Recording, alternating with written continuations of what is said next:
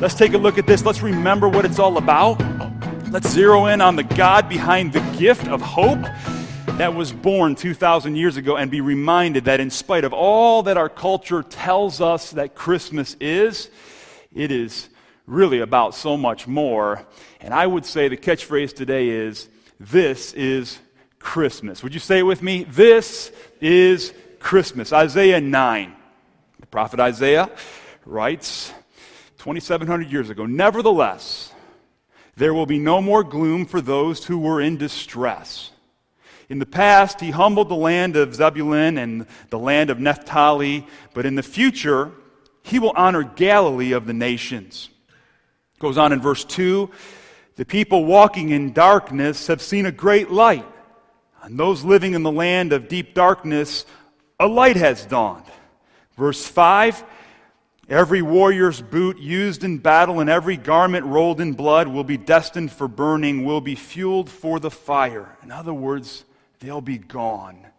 Verse 6, you know it.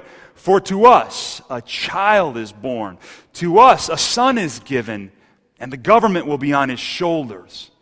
And he will be called Wonderful Counselor, Mighty God, Everlasting Father, Prince of Peace. Of the greatness of his government and peace there will be no end. He will reign on David's throne and over his kingdom, establishing and upholding it with justice and righteousness from that time on and forever. The zeal of the Lord Almighty will accomplish this." And I would say, church, on December 3rd, this is Christmas. The prophet Isaiah wrote these words of hope about 700 years before the birth of Jesus. 700 years before the Bethlehem sky was filled with the light of a great star and the voices of angels proclaimed good news to shepherds in the fields who were watching their sheep by night. And Isaiah proclaimed God's foretelling word through the prophet. God said, "There is a coming king. There is hope for oppressed people." Verse 6 is probably the most familiar verse of the 7 that we read. We know it. The essence of it we hear through praise and worship songs, and even here at Calvary, all throughout the year, 52 weeks, 52 Sundays a year. But we'll hear it throughout the carols this time of year, the songs of Messiah. I think of Handel's Messiah. You with me? Wonderful Counselor, right? We know the song. But again, here it is. "And he will be called Wonderful Counselor, Mighty God, Everlasting Father, Prince of Peace." It's no wonder at all that Isaiah's words in verse 6 permeate the month of December, what we call the holiday season leading up to Christmas, the commemoration of Christ's birth. Why? Because no one in all of history has ever so clearly fulfilled this prophecy as acutely as the Lord Jesus Christ, God's Son, our Savior. Each name in this verse is a declaration of hope. I hope you'll hold on to them today. They describe a coming king who will save the day, a great king, a just king, a righteous king. He will rule on David's throne, bringing never-ending peace. Amen? So this morning we want to take a few minutes to consider this description of this child to be born in a manger as described 2,700 years ago, still relevant today. This is Christmas. Wonderful. What comes to mind when we hear the word wonderful? When we think of someone or something that is wonderful, we think of something that is awesome, something that is amazing, something that is above and beyond the average ordinary. This is the first word that Isaiah uses to describe the one that would be born in a manger. Wonderful. Now, the root word in Hebrew is Pele. So if you are any soccer fans in the house, so if you're a soccer fan, you would naturally think of the exceptional Pele, the Brazilian soccer player. No one was like him. Probably no one's ever been as good as him. He was amazing. The things he would do on the field was exceptional, right? A cut above. Amazing, inspiring, MVP material. That's kind of the lingo that the prophet Isaiah is using when he describes this soon coming Savior. Pele, Psalm 78. God did Pele, wonders in the sight of their fathers in the land of Egypt. So other translations referring to the time the Hebrews were in Egypt The NIV says he did Pele, miracles. He did, King James, marvelous things. Our God, our Savior, is Pele. He is wonderful. God is a marvelous miracle worker. He does wonderful things that are almost beyond understanding and are certainly beyond mere human ability. Amen? Pele is also used in Judges 13, where it means incomprehensible or beyond understanding in reference to God and His name. The scenario there in verses 17 and 18, the soon-to-be mother of Samson was given a word from the Lord that she would give birth to this child, and there were some promises and some predictions that she was wowed by, and she told her husband, Manoah, about this good word, and he just couldn't believe it. And he said, man, I wish I could have heard that. What am I, chopped liver? Why didn't the angel come talk to me? And so when the angel reappeared to Samson's soon-to-be mother, she did what any good mother would do, and she went and found her husband and said, hey, you got to get in on this because we got to be yoked together in trusting the Lord. So Manoah has this encounter with the Lord, the angel of the Lord, and he asks some questions. I love his heart.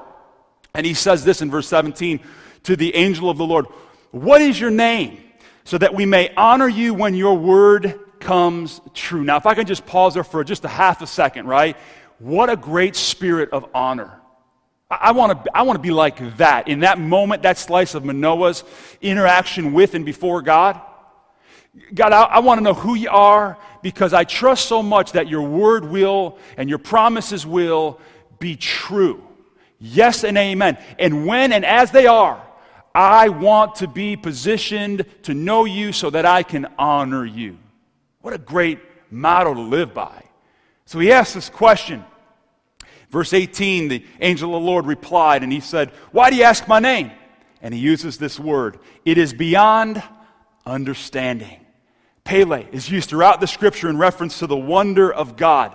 So there's no doubt that when Isaiah calls this promised child Pele, he is referencing the divine. This child would be God himself. In fact, the coming of the child would be the greatest wonder of all wonders.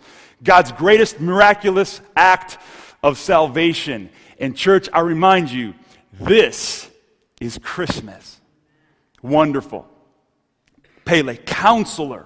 Isaiah 11:2, speaking of the new king that would arise from King David's father Jesse, the Spirit of the Lord will rest upon him.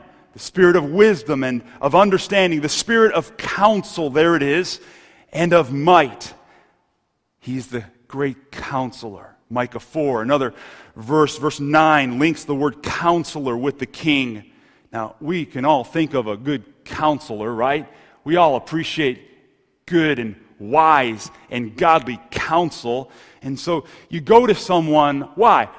For advice. You go to someone because you need a little help because you can be somewhat confined in your perspective, and you're hoping that they'll give you an alternative option, a bigger picture, a higher view, and maybe so that you can see others and see yourself in light of what God is doing in the greater grand scheme of things, and honoring God, loving God, honoring others. So you go to a counselor and you say, help me see this more clearly. Counselor could be a gift from God. Many a good dollar have been spent on a good and godly counselor.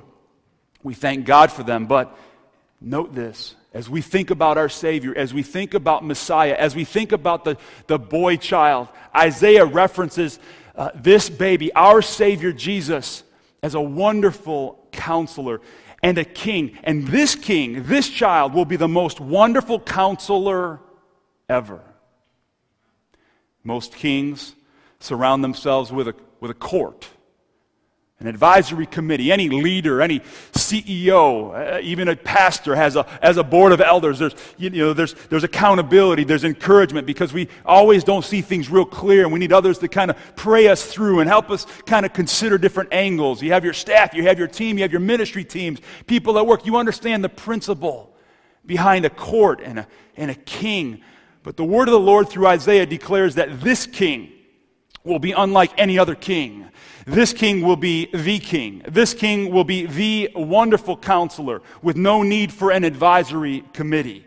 He's able within himself to know what is right and to make right decisions without needing to seek counsel anywhere else. from anyone else.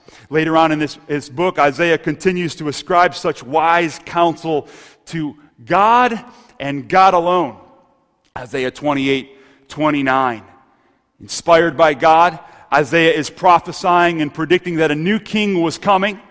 And in proclaiming that the child would be wonderful counselor, Isaiah was saying the unthinkable. That this child would be perfect in wisdom, perfect in knowledge, and be able to perfectly lead and guide his people with perfect justice, perfect truth, because this child would be divine. Wonderful counselor. Folks, this is Christmas. Wonderful counselor, mighty God. When someone is described as mighty, you probably think some of the same things that I think. I think strong, I think strength, I think capable. The Hebrew root word here is gibor, meaning, check this, hero. A doer of great things, of mighty acts done for someone else that they could not do for themselves. Mighty God. Hero status. Like a brave soldier in the trenches, penetrating the line of the defense. Like a team captain, setting the pace for his team to victory. Like the brave manager who stands up to the CEO on behalf of fellow co-workers, or that union worker who represents so well, goes the extra mile. Biblically, I think of heroes like Moses facing Pharaoh and leading the people out of Egypt. I think of heroes in Scripture like Joshua taking on the walls of Jericho, heading toward the promised land. I think of young David when he took on Goliath, who had dominated over the armies of King Saul for so many years, and slaying that giant was a mighty act, a heroic act of salvation for the people of God at that time. And Isaiah, with Christ the Savior in mind, still yet years and centuries away, he makes the proclamation about your Savior and mine, that he will be mighty, heroic, and he is God. Let's not forget this. This child, Isaiah declares, will be God. El, the most simplest word in Hebrew used to refer to God, meaning one true God, the creator of all, supreme ruler over everything. It's used often in conjunction with other words to give God a variety of more specific names, such as El Shaddai, which is used 48 times in Scripture, or Lord God Almighty. El is never used to describe a man. In fact, it's often used to oppose and contradict and show the gap that exists between man and his God. El. Here it's combined. Isaiah combines El with Gibor, mighty God, or hero God, supreme ruler to save the day. Isaiah is describing him as a hero who is far more than Moses or Joshua or David or Daniel. He's calling him a divine hero, a God who does heroic acts. This is the God of salvation. Isaiah says in 10:21, just a chapter and a half later, when talking about Israel, a remnant will return, a remnant of Jacob will return to the, here's that word, mighty God. You think of Christ. Think of the New Testament. Think of the Gospels. Think of the historical accounts of this child who would then grow and be a miracle worker, a mercy, minister of mercy and grace. He would heal the blind, the lame, the sick. Think of Christ raising Jairus' daughter, appearing at the funeral of Lazarus 3 days late, if you will, and calling him forth very much alive. Think of Christ rising triumphantly from the grave, victorious over sin and death. Is there a greater hero than the Lord Jesus Christ? He is El Gibor, mighty God. And folks, I would say, this is Christmas. He is everlasting. He lasts forever. He has no end. This is who we follow. This is who we trust. This is who we serve. He's got no quit. He is forever faithful. He is forever reliable. Isaiah 57 says that he lives forever. He who lives forever, whose name is holy. Literally, it means that he lives in the forever. He inhabits eternity. He's not caught up in or restricted to time frames and eras. There is no technological advance that is advanced beyond our Lord. It's hard to get our brains around it. Therefore, he doesn't change. He doesn't get older or slower or more frail. Nor does he need to mature or grow or learn or become more wise. He is who he is, and he is that way, and he will be forever. Isaiah says that the promised boy child is everlasting. I find that astounding. A child, a baby, born into the world, yet called and named everlasting. This child will not come into existence when he is born, for he is everlasting. He has no beginning. He has no end. Could Isaiah any more plainly declare that this child, the Christ child, is God incarnate? He is everlasting, and he is, as a child, Father. Now, I think of a good father, and we could all imagine good fathers, the best of fathers. I mean, the father you wish you were, or the father you wish you had, or the father you think you had, but he's better than all of that. Strength balanced with compassion and protection, faithful provision and guidance and support, appropriate encouragement, strong discipline, truth balanced with grace. Psalm 103, as a father has compassion on his children, so the Lord has compassion on those who fear him. Isaiah 63, verse 16, you, O Lord, are our Father. Our Redeemer from of old is your name. Throughout the pages of history, throughout the pages of Scripture, the Bible declares that God is our Father who art in heaven.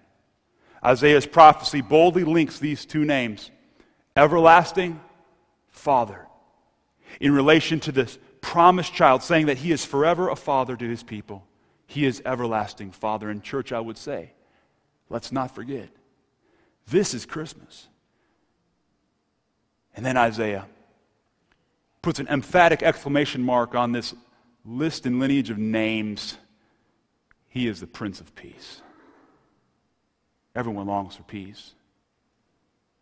Remember, he was originally speaking to people who were at war, whose king was not handling the situation very well. The people of God were under threat, both from the enemy nations and from King Ahaz, who wasn't the most godly leader. And that's why at the end of Isaiah 8, the preceding chapter, Isaiah shows us that God's people at this point in time, and maybe you can relate, they were in a tough spot. He says this, they see only distress and darkness and fearful gloom. It's a tough spot. Maybe that's something you can relate with. Maybe life kind of has you in that place. Maybe you're kind of feeling like, man, it's a dark place, it's a dark season, and you feel gloomy. Good news today. Christmas came to change all of that. And then God makes a promise that they will see a great light, that their warfare will end, because unto us a child is born, and his name will be Prince of Peace. Jesus said it so clearly in John 14:27. I love these words. Maybe you need to hear them today. Peace I leave with you. My peace I give you. I do not give to you as the world gives. He goes on to say, don't be troubled. The Messiah, my Savior and hopefully yours, is the Prince of Peace, because his kingdom will be one of peace. It won't be established by fighting a war, but by bridging a gap caused by sin. His peace, it won't be maintained by keeping an army to prevent enemies from attacking. His kingdom will uphold peace with arms of amazing grace and sacrificial love. Do you remember what Jesus said to Pilate? John 18:36. My kingdom is not of this world. If it were, my servants would fight to prevent my arrest. He goes on, but now my kingdom is from another place. It's different. It's distinct. It's contrary to human nature. He is the Prince of Peace, because the cause of war, human sinfulness and rebellion against God, will be dealt with by this wonderful, beautiful Prince. Later in Isaiah 53, we read about what we celebrated through communion earlier. We read about what would happen at the end of the Messiah, the King, the Christ child, the boy who was born in the manger. We read about the end of his life, and Isaiah, some 700 years prior, not only predicts the birth of Jesus in a manger in Bethlehem, but he predicts his sacrificial saving grace on a cross. But he was pierced for our transgressions. He was crushed for our iniquities. The punishment that brought us peace was on him. And by his wounds, we are healed. His wounds will heal our greatest hurts. Amen? The end result of all of this, Christ's sacrifice, our peace. This is Christmas. So, friends, it's our faith and our trust in Jesus that makes all the difference. Forgiveness of our sin, and he removes our remorse and its consequences. And then there's peace. A peace that passes all understanding. Have you experienced it? Do you know it? Because until you know him, until you've looked at him and placed your faith in him, all of this is script on a page. It's the appropriate message in December. But he wants it to be so much more personal for you and for me. Will you allow this Christmas to be personal? When this proclamation was made 2,700 years ago, those people who were suffering much, that Isaiah spoke this truth and offered this hope to, this was a cause for hope and celebration to them. Listen, 700 years before Christmas. Now, you remember when you were a child and you couldn't wait for Christmas because it was like a week away? You remember? Christmas for those Israelites was 700 years away. And they went through a lot, but there was a remnant of them that kept the faith. And they kept looking, and they kept waiting, not for Santa to come down a chimney, but for a baby to be born king. This is Christmas. So for us, we may have 3 weeks or so, I don't know, whatever it is, 3-4 weeks until Christmas. But because Christ was born in Bethlehem, listen, church, every day is Christmas. For to us a child is born, to us a son is given, and he will be called Wonderful, Counselor, Mighty God, Everlasting Father, Prince of Peace. Don't forget, this is Christmas. Would you stand with me and pray? Listen, over the next 3 weeks, I want you to pray with me and ask the Lord to reveal himself for the reality that he is like never before. That you'll savor him in your hearts like never before. That you'll place your faith in him. If you haven't, you'll trust him to forgive you of your sins, to be your leader and to be your Savior, to be your Lord, Lord of all. And then would you pray for those around you, those in our community that don't yet know the true meaning of Christmas? They don't know that this is Christmas. They think it's all the other stuff. And would you pray for them? And would you look for opportunities to represent to them the true meaning, the Christ in Christmas? And will you ask God with me here as we pray to give you a quickening by his Holy Spirit to recognize moments, people, conversations, texts and emails, invitations that you can give to showcase the reality of Emmanuel, Christ with us. Let's pray. Heavenly Father, we pause today, and I do anyway. God, I pause astounded, amazed again at the reality of your master plan to save me, to save sinners, to offer mankind hope. Lord, I pray for every one of us today, God, that it would be our prayer, Lord, that we'd place our faith and our trust in this gift of God, God's Son, Jesus Christ. That Jesus, we would see you for who you really are. You are wonderful. Far beyond our greatest imagination. You are the best counselor ever. You're mighty. You're strong. You're bigger and badder than everything that life and the enemy can throw our way. And you are the one true living God. You are from everlasting to everlasting.